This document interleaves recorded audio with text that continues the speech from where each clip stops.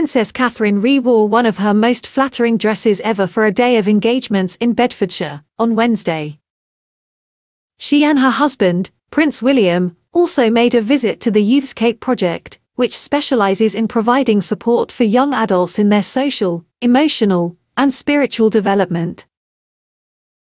Taking a page from the fashion legacy of her late mother-in-law, Princess Diana, Princess Catherine continues to captivate us with her impeccable style choices. Whether it's her vibrant smocks or her elegant haute couture evening gowns, her wardrobe is undeniably fit for royalty. On this particular Wednesday, Catherine, now recognised as the Princess of Wales, to open the Youthscape Centre in Luton wearing a Lhasa Popper print dress by L.K. Bennett. The dress, a structured column with elbow-length sleeves, featured bold blue flowers scattered across it and stopped just at her knee. Her loyalty to this luxury label remains unwavering, as she consistently reserves her classic looks for official engagements. On less formal occasions, Princess Catherine displays her fashion-forward side, as seen with her choice of a printed Alexander McQueen dress worn at Wimbledon. The mother of three accessorized the summery piece with a nude pair of heels and a matching clutch, also by the High Street label. She completed the elegant look with a pair of sapphire and diamond earrings, matched her 12-carat engagement ring, an heirloom from the late Princess Diana. Even in the heat, Princess Catherine's bouncy blow-dry appeared as flawless as ever, leaving us all eager to discover her hairstyling secrets. Remarkably, this isn't the first time Catherine has showcased the poppy print dress. It initially made its debut in 2014 during a royal visit to New Zealand and Australia, where she wore it during a tour of a Royal Australian Air Force base. The princess is clearly now a total pro at recycling dresses, all while making her look feel completely new.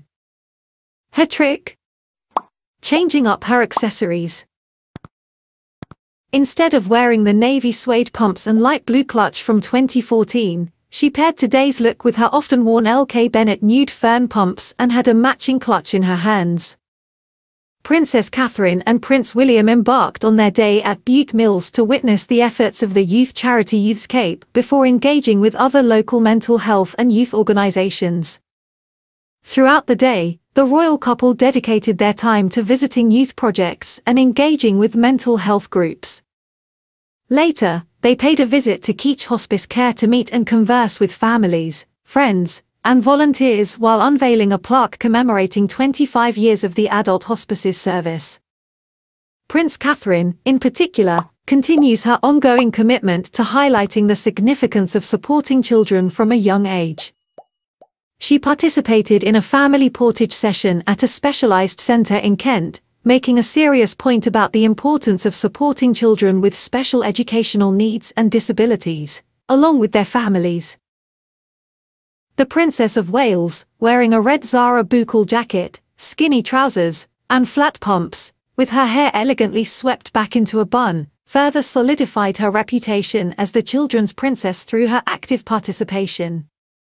This visit to the Orchard Centre in Sittingbourne, Kent, was a part of her Shaping Us campaign, which underscores the potential for every child in Britain to receive a better start in life. Portage, a service in England and Wales, aids children with special educational needs and disabilities from birth until preschool age, collaborating with families to support their children's development through play and learning.